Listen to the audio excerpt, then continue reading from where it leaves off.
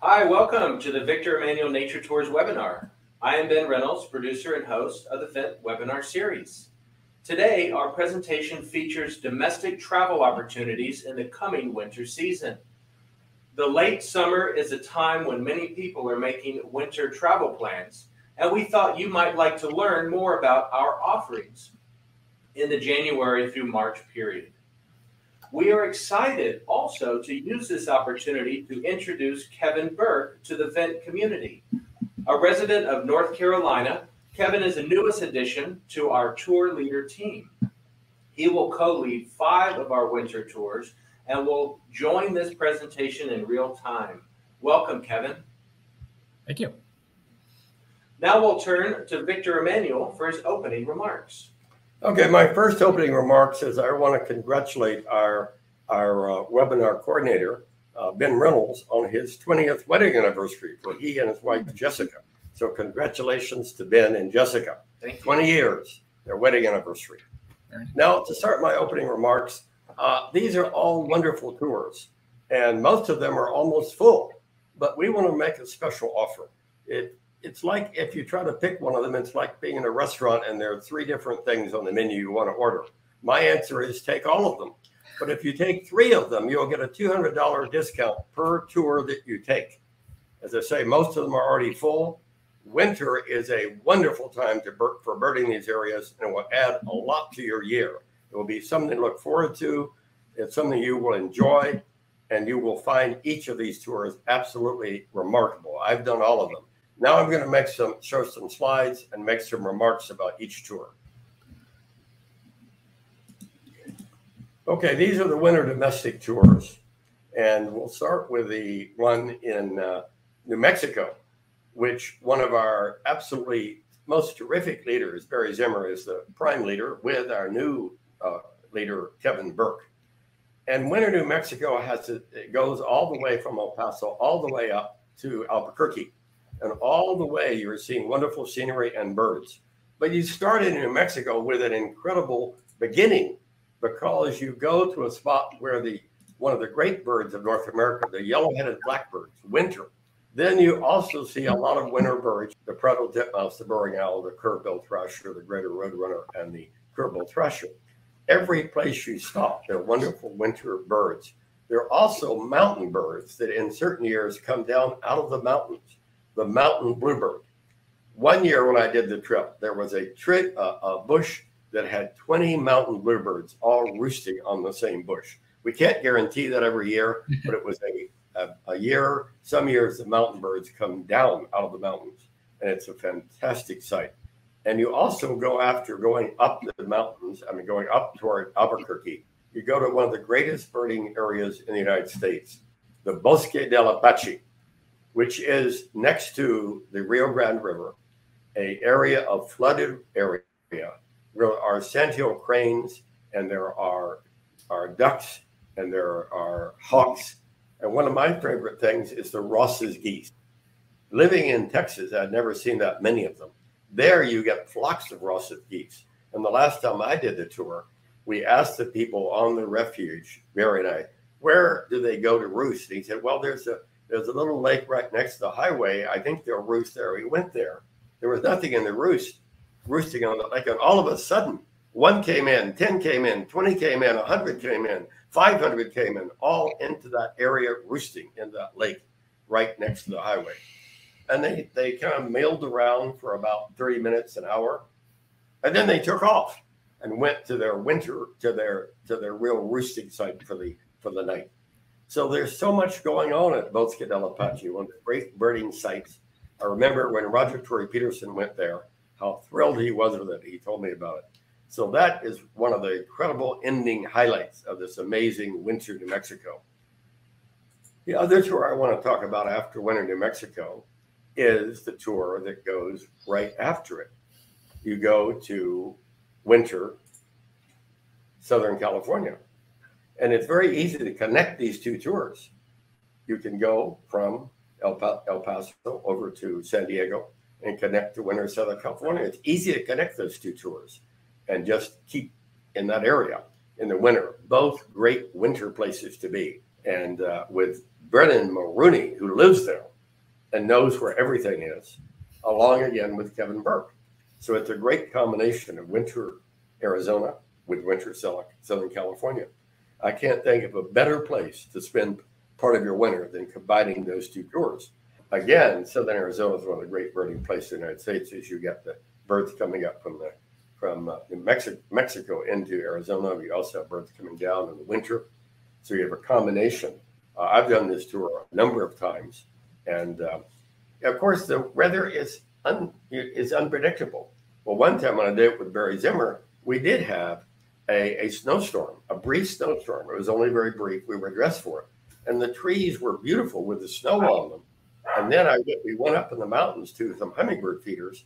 There was a hummingbird feeder covered with snow, and the hummingbird just poked his bill through the snow and fed on the food that was there for the hummingbird. It only lasted briefly, but it's an amazing place, Southern Arizona, in the winter. It's very different than it is on our spring tour and our summer tour. A whole different experience of winter Southern Arizona. Again, one of Barry Zimmer's favorite places, and he and Kevin will do a fantastic job of leading it. So I recommend that, and that can be combined with either of the other two tours, with the winter, the California, New Mexico, or the winter.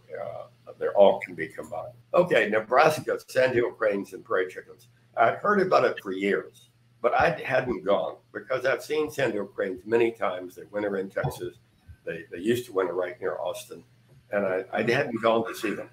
And years ago, with my friends from Colorado, we drove from Colorado to Nebraska, and we were overwhelmed what we saw when we got there. I've been all around the world. I've been to every continent, but I would say that this Nebraska spectacle is the greatest birding and nature spectacle in the world. If you haven't done it, you must do it. And if you have done it, you will want to do it again. It will absolutely be astounding to you to see the thousands and thousands of sandhill cranes coming in to spend the night and leaving in the morning. It is an amazing experience. And there are ducks to see and sparrows to see and other birds to see. And it combines with the prairie chickens dancing, which again is one of the great spectacles of the world. There are a few members of this family in Europe and Asia, but none that dance like the prairie chickens. One of the most amazing dances in the world. Dances better than any of us could do. And I'll never forget the first ones I saw when I was a kid, how impressed I was with them. So the combination of the sandhill cranes and the prairie chickens is an amazing tour. I highly recommend it. And you'll be doing it with Rick Wright, who grew up in Nebraska and loves Nebraska and will be a great person to share it with. And you'll be better to go with him than go on your own because he knows so much about it. You'll learn so much more. And he mentioned in the itinerary, go a day early as you can because there's also a wonderful museum there. But all of these tours will give you an amazing winter, something to look forward to, something to remember. And as I say, if you take 3 of them, you get a $200 discount on any of them. And I want to remind you that they're all nearly full. So thank you for listening to these comments about these tours. Now I'm going to turn things over to Barry to talk about some other winter tours. Victor just covered the winter New Mexico tour, and I am going to actually go to the end slide on this because with each of these tour profiles here, I conclude with a slide similar to this because I do want to show some of the important information for each of these tours at greater length. For example, we are talking about the 2024 departures. However, we are also including the 2025 dates. On that note, if you've not visited our website lately, 99% of our offerings for 2025 are up on our website now, including these domestic departures that will take place in the winter months. So winter New Mexico, we have our tour operations manager for this trip is Penny Seda, and Penny is assisted by Renee Shields. You can see their email addresses there, followed by our office phone numbers if this trip is of interest to you. One thing that I do want to, that I would like to add to Victor's comments about this trip is that early in my career, I co-led this tour with Barry Zimmer 3 times. And it's been a long time, but it is, the memories are still strong. Just the combination of birds of the desert Southwest, birds of the Rocky Mountain West, wintering species, and also as an added feature, this tour has a long record of seeing and often finding some very rare out of range stray birds. So there's just a lot of excitement that goes along with Winter New Mexico. Winter Southern California, again, this is a tour that, as Victor mentioned, will be co-led by Brennan Mulrooney, who lives in San Diego, and Kevin Burke. And one of the joys of this trip is that it operates in a fairly concise area.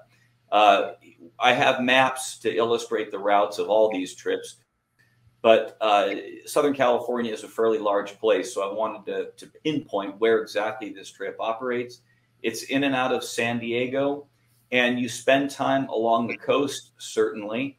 You spend time in the mountains, and then you go out into the lower desert around the town of El Centro and the Salton Sea. In a very short period of time, this tour is about a week. In a very short period of time, you see a substantial variety of birds, and also birds in good numbers. And one of the reasons, there are a number of reasons why we wanted to profile these trips, but certainly because, you know, who doesn't want to get away from the wintertime, you know, and go to a place like San Diego, where you've got birds like Allen's hummingbirds, Lawrence's goldfinch, California quail, California gnatcatcher, Ridgway's rail. All these are specialty birds. There's actually a California thrasher. So these are birds that can all be seen along the coast and in the foothills. Victor was mentioning the rail, the Ridgway's rail. A number of years ago, this species was split off of clapper rail, and it can be remarkably tame. They're almost habituated in places around the bay, and this is a bird that we target because there's very few places in the United States to see this bird, only in the coastal California and actually the lower Colorado River Valley. And then you've got the coast. The big open beaches of San Diego, the concentrations of birds on San Diego Bay, these are really sort of iconic images that you would identify with Southern California, particularly the San Diego area in the wintertime. Of course, there are a handful of Pacific Coast specialty birds like the Heermann's gull, pictured in the bottom left, western gull in the bottom right, black oyster catcher bottom center. Maybe the most beautiful gull, I think, in the United States, the Heermann's gull. Yeah, it's a spectacular thing. This is an adult bird. And one thing about Heermann's gulls is that there seems to be a medium to long-term trend that this bird has not been doing as well. But nevertheless, Southern California, they breed in the Baja region of Mexico and the Gulf of California, and they come up as post-breeding wanderers in the fall and winter, and they're on the beaches of San Diego. So it's a beautiful bird, easy to see at this time of year. Winter Southern California, again, Brennan Mulrooney and Kevin Burke. We are down to 3 spaces available on this particular tour. We do, if next year doesn't work for you, we do have the tour operating again with Brennan, perhaps Kevin as well in 2025. And this tour is operated by Patrick Swaggerty, and Patrick is assisted by Virginia Brown. You can contact either of them if you are interested in reserving one of the remaining spaces on this tour. Winter Southern Arizona, which Victor also touched on. This is a tour that will again be led by the combination of Barry Zimmer and Kevin Burke. These are the January dates for 2024. And one of the fun things about this trip is Not a lot of people know this because when they think about southern Arizona, quite naturally, almost instinctively, we think about the spring and the summer months. Being there in the monsoon season when all the specialty birds are around, the birds that frankly draw birders from all over the country and even the world in some cases, to see a range of species that are found only on those U.S.-Mexico borderlands, and perhaps nowhere better than in southeast Arizona.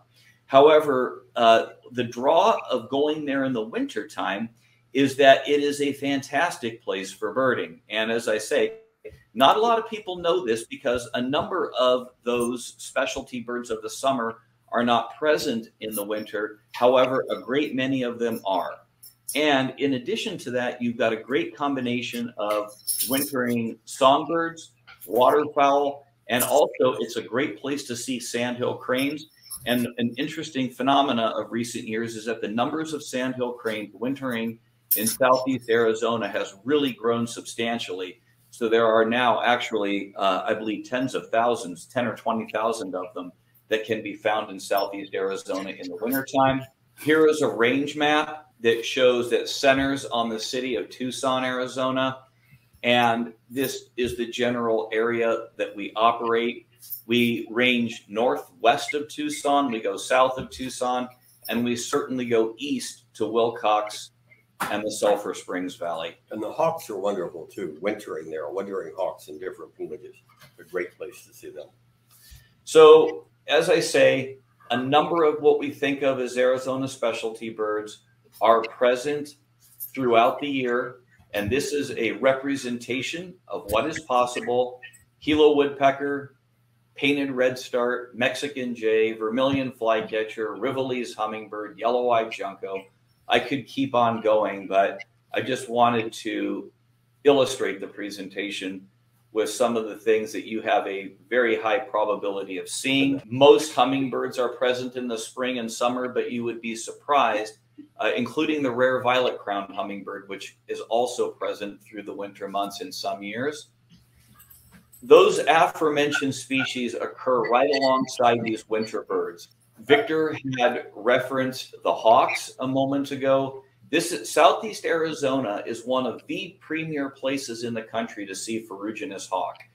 You don't just go out and see one or two of these, you see numbers of them in a day, including the less frequently seen dark morph.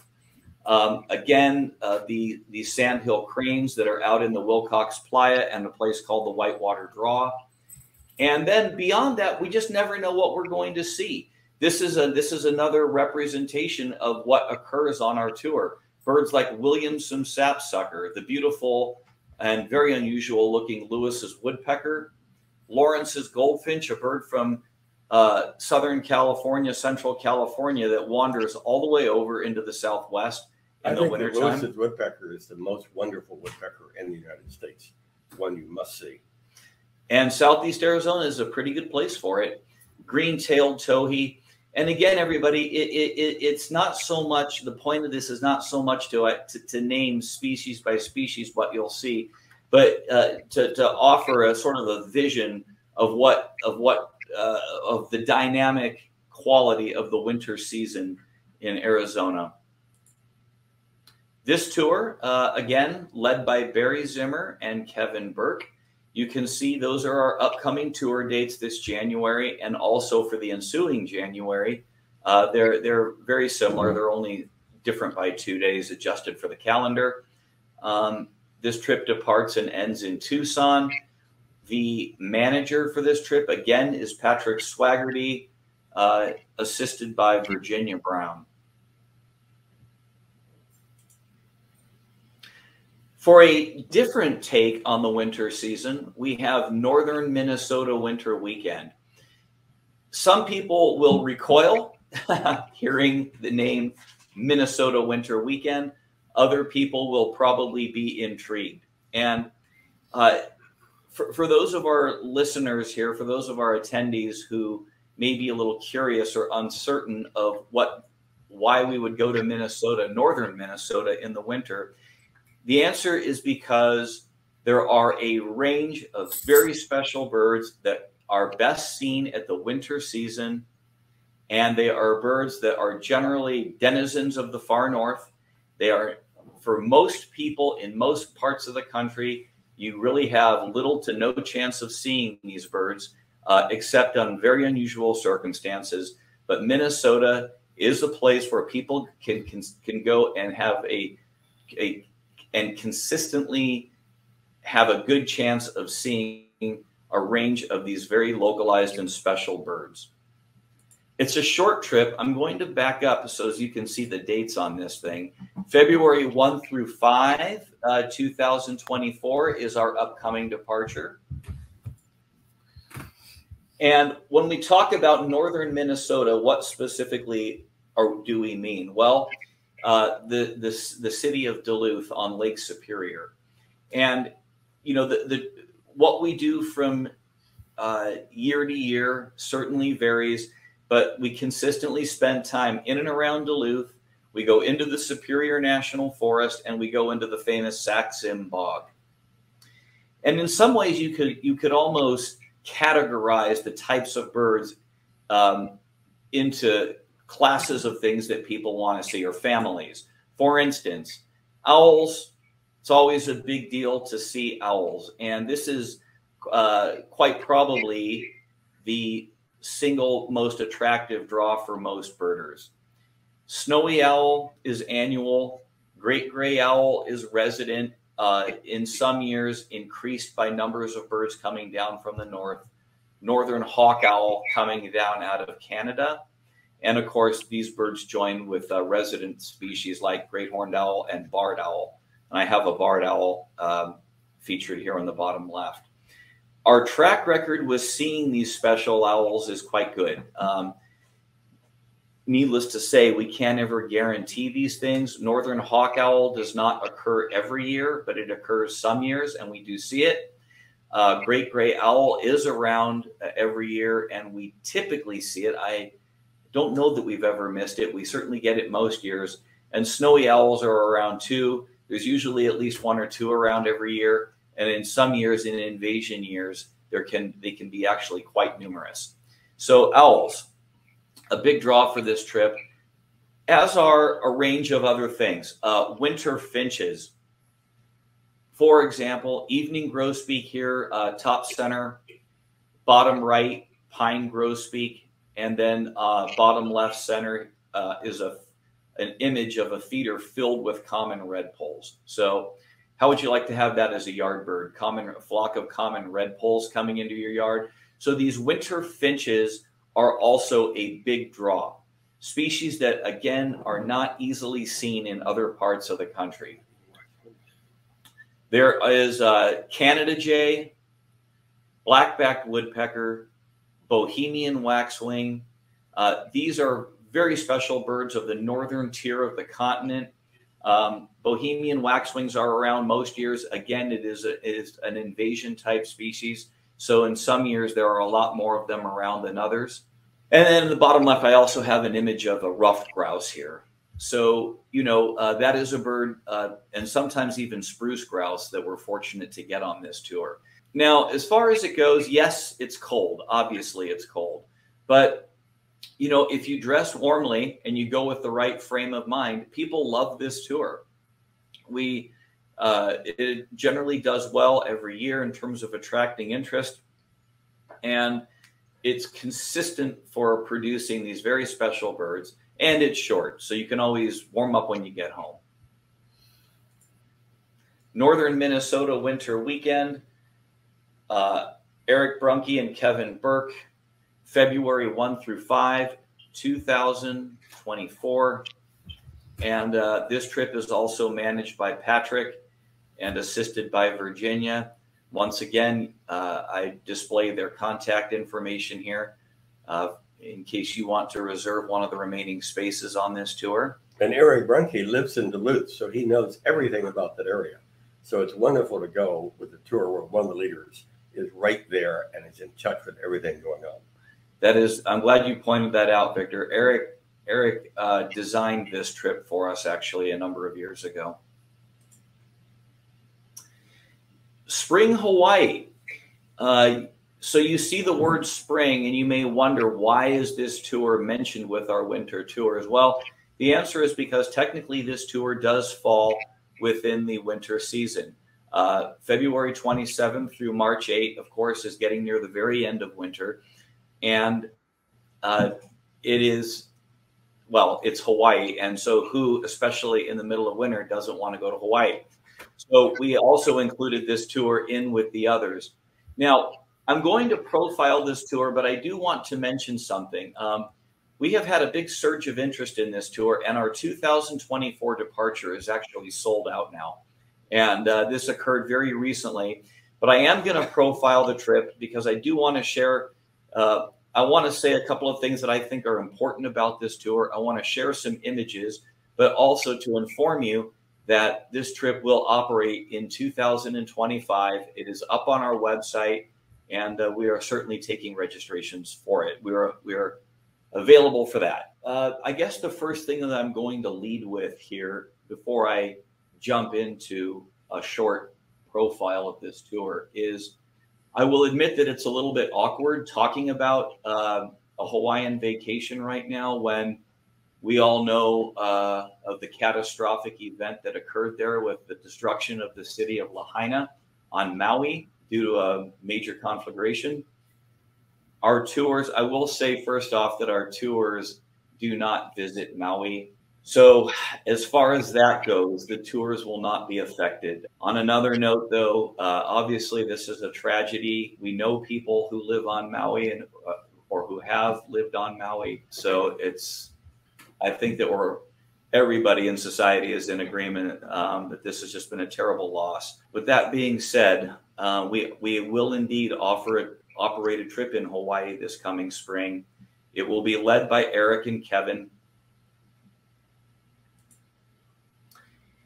And one of the things the first thing I'm going to do is I'm going to show you what our Hawaii tour does.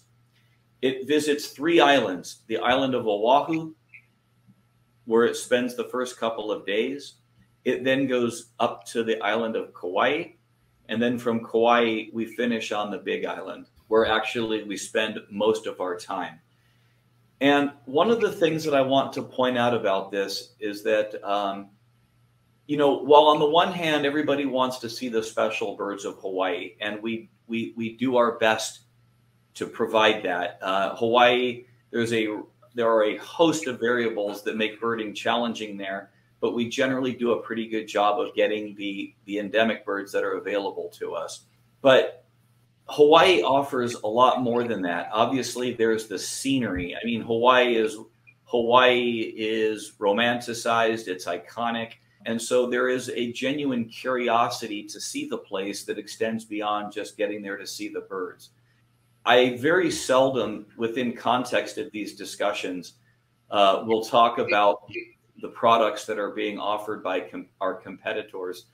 But I'm going to make an exception on this one, and I'm going to do it because what we have found, what we have seen is that most companies that are offering birding tours to Hawaii, what they're doing is they're figuring out ways to offer as concise a trip as possible so that you get into Hawaii, you go from island to island, you see as many of the birds as you can in as little time as you can, and then you go home. We had a big meeting last fall amongst all of us involved in the Hawaii program to discuss the Vent tour. What is it about our tour that we like? What do we think could be improved about it? One of the bits of information, of feedback that we have received from time to time in the last couple of years is that our tour can seem a bit rushed at times. So we responded to that by adding an extra day in on the island of Oahu. So what it does is it gives you more time to see the special birds, but it just gives you more time to enjoy a trip to Hawaii at a more relaxed pace.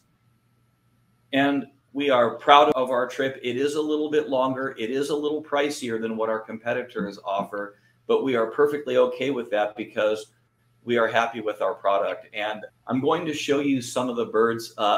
This is a slide of a number of the endemic species. In some ways, with the land birds, you can classify them as little red ones and little yellow ones. And the red ones are the beautiful and renowned Eevee in the top left, and the equally beautiful Apapani on the top right. The Palila on the bottom left, it's a bit more of a distant shot, but it's this beautiful little gray and yellow finch with a black face. It has gotten to be difficult to find. We have been getting it, but it is a difficult bird. And a lot of this has to do with the fact that these a number of these Hawaiian native bird species are struggling. And this is an example of one that is. I won't get into the reasons for that. We don't have time, but it is a bird that we look for on the slopes of Mauna Kea on the Big Island. And in the top center is the Hawaii amakihi, which is a widespread native bird that actually is doing quite well. Bottom center, if anybody, even if you've never been to Hawaii, if anybody was asked to name a native bird that they would like to see, it may well be the nene, the Hawaiian goose, the native Hawaiian goose, which also happens to be the state bird. There are numbers of places to see that. The bottom right, the Hawaiian hawk, an endemic bird. But the land birds are seen in complement to the seabirds, or maybe it's the other way around. The seabirds are seen in complement to the land birds. Our spring tour visits some fabulous places to see seabirds. I personally feel that Kilauea Point National Wildlife Refuge on the island of Kauai is one of the single neatest places that I've ever been. Standing on the bluffs, the promontories overlooking the Pacific Ocean, as the big waves come rolling in to crash off the cliffs. All the while, there are Laysan albatross on the ground. Sometimes you can see two species of tropic birds. Here I have the red-tailed tropic bird, great frigate birds, red-footed boobies. All these birds are nesting there, and it is truly a wonder to visit this place and to see these beautiful things flying all around you. On the island of Oahu, right around the hotel, near Kapiolani Park, we see the white tern, beautiful white tern, and they're nesting. And then we often see the black noddies off the coast of the Big Island at Hawaii Volcanoes National Park.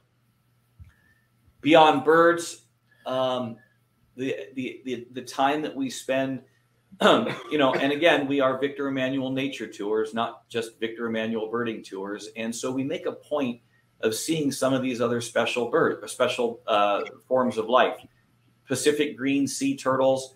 And a number of our trips are quite lucky and get to see the very rare and endangered Hawaiian monk seal that comes up on the beaches, usually on the island of Kauai, but even on the island of Oahu sometimes, where they see them.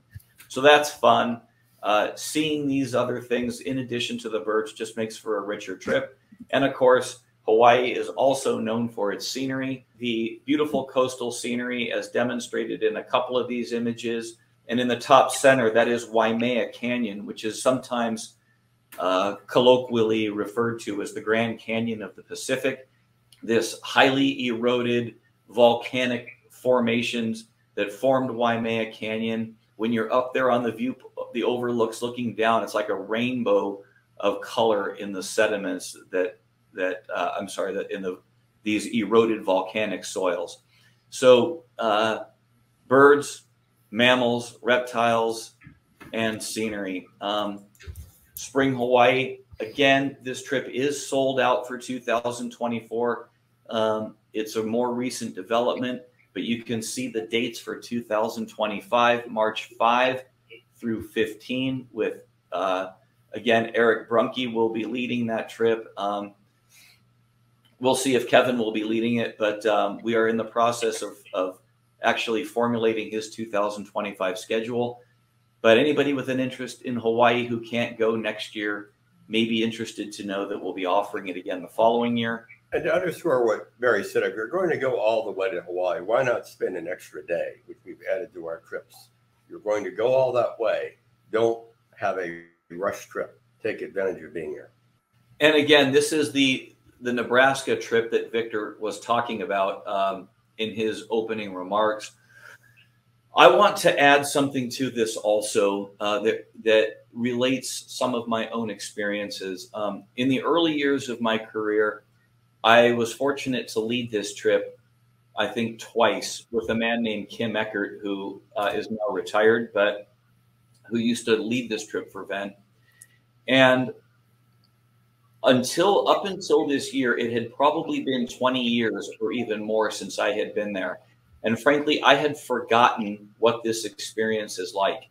This spring, I was fortunate to co-lead a private trip to the Platte River region to see the sandhill cranes, and then go out west to the western, the southwestern part of the state to see the prairie chickens.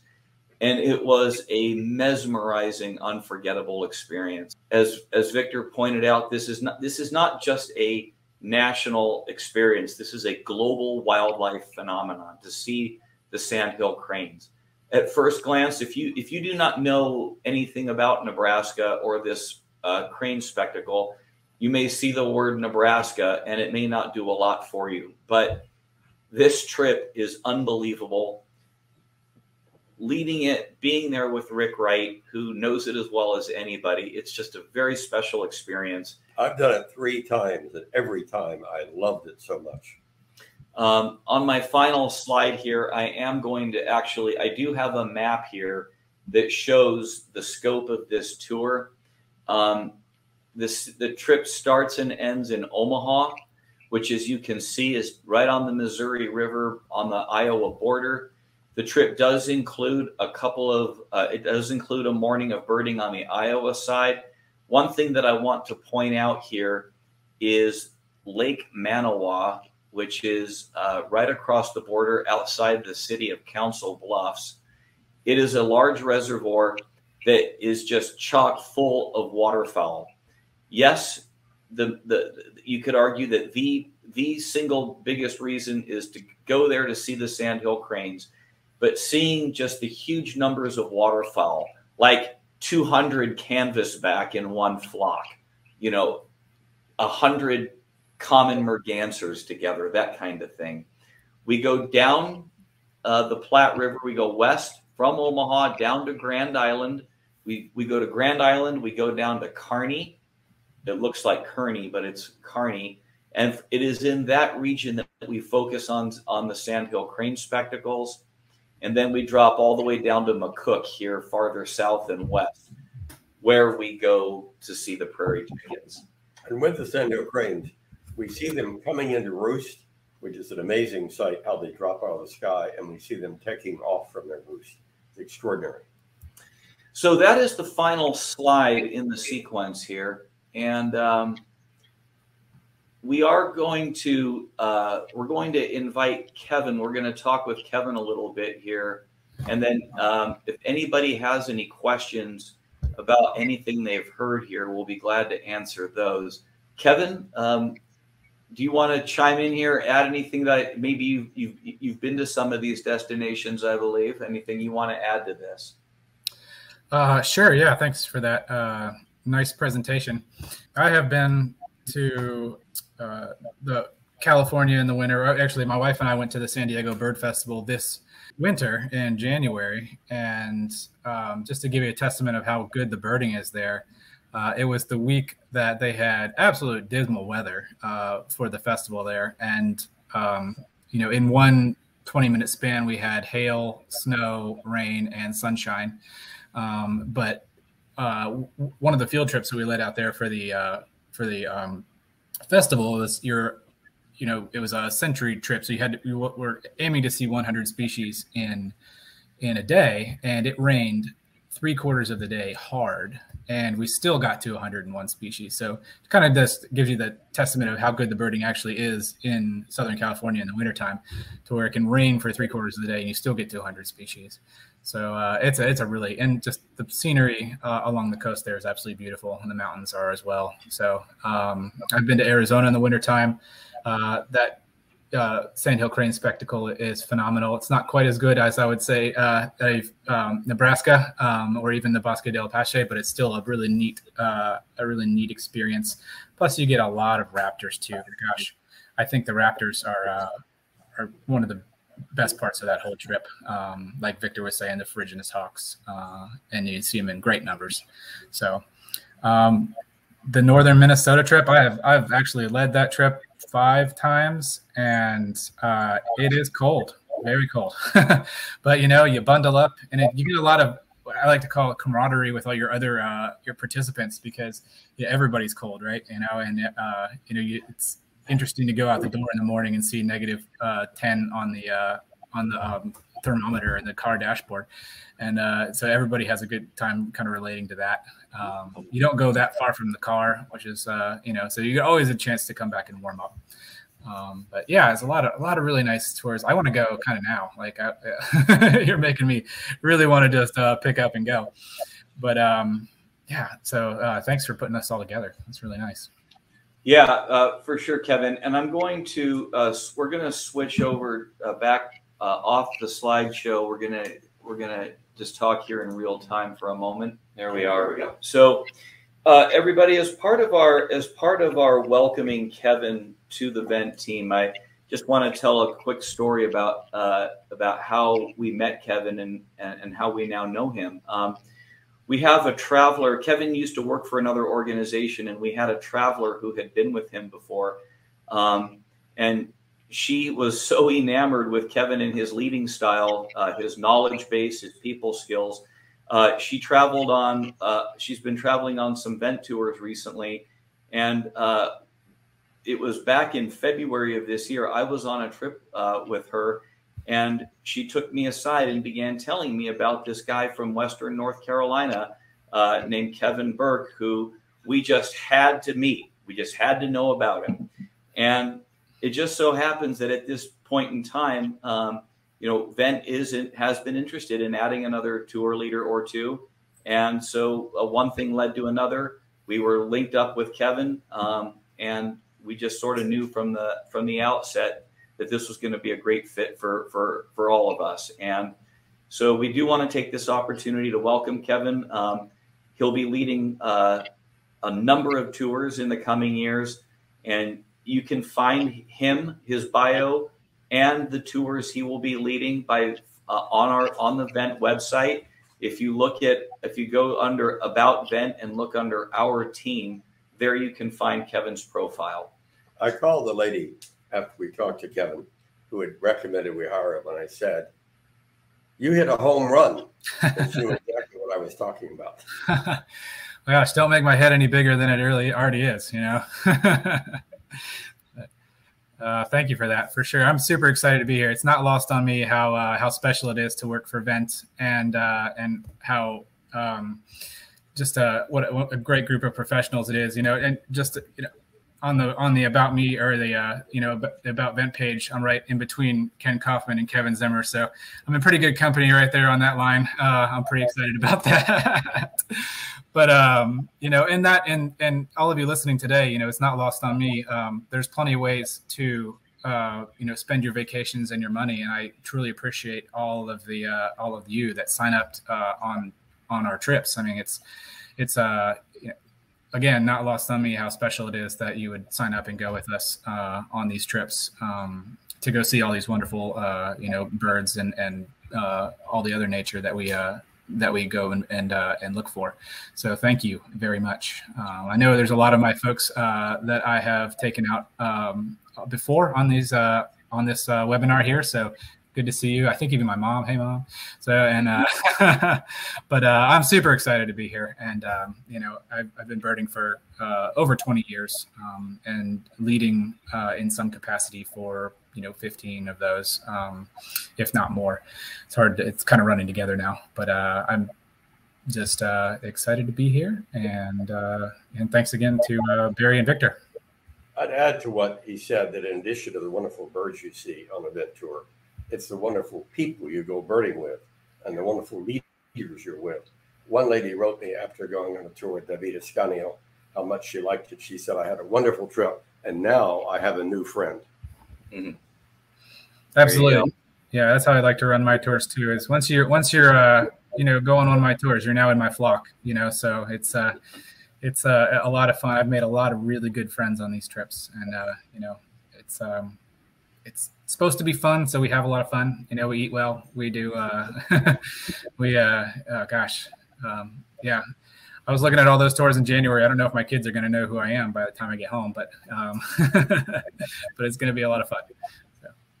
All right. Well, thank you, Kevin. And we also wanted to make one mention about the Nebraska presentation. It may have seemed to be a little shorter than the others, but that is because Rick Wright will be presenting a full featured presentation on that tour in the middle of September. So we will be having that announcement in the near future. So if you do have any questions, feel free to email me, ben@ventbird.com, or the operations team, as Barry had displayed their information in the previous slides. We want to thank Kevin for joining us, and of course, Victor and Barry for the presentation.